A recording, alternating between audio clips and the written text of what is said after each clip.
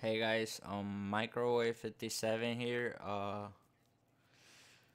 just got Kevin Lee on UFC 3 Ultimate Team. So what I'm gonna be doing right now is finding a match and knocking someone out with Kevin Lee. Alright, so leave a like on the video, subscribe to my channel, and I'll see you guys later. Coming up next, it's a lightweight bout between the Motown phenom Kevin Lee and Anthony Showtime Pettis. And now our tale of the tape for this lightweight scrap. More than 5 years apart, with similar height and some differences in reach. To get us started with the official introductions, here is Bruce Buffer. Ladies and gentlemen, this fight is 3 rounds in the UFC lightweight division. Introducing first, fighting out of the blue corner, a Taekwondo fighter. He stands by. You ready to fight? Ready. And we are underway at the Mecca, Madison Square Garden in New York City. Very nice leg kick there by Lee. Pettis gets caught with that punch. Gotta show up the defense here. Oh, massive kick. Everything behind it. That's nice, a hard hook.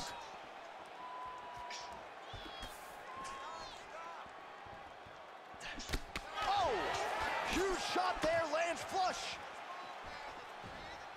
And he eats a kick. Oh, heavy leg kick, Joe. That one appeared to hurt him. Pettis' strike attempt there is blocked. Great. Oh, he tagged him to the left. Wow. Oh, he got tagged. He's got him hurt here. Woo! Woo! Look at that jab. Spinning back fist. How about that shin? Throws a big right hand, but doesn't find its home. Very rare technique. You don't see too many guys throwing that side kick. Oh, he's limping.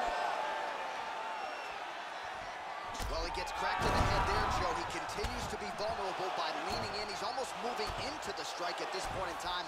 You got to get that head off the center line.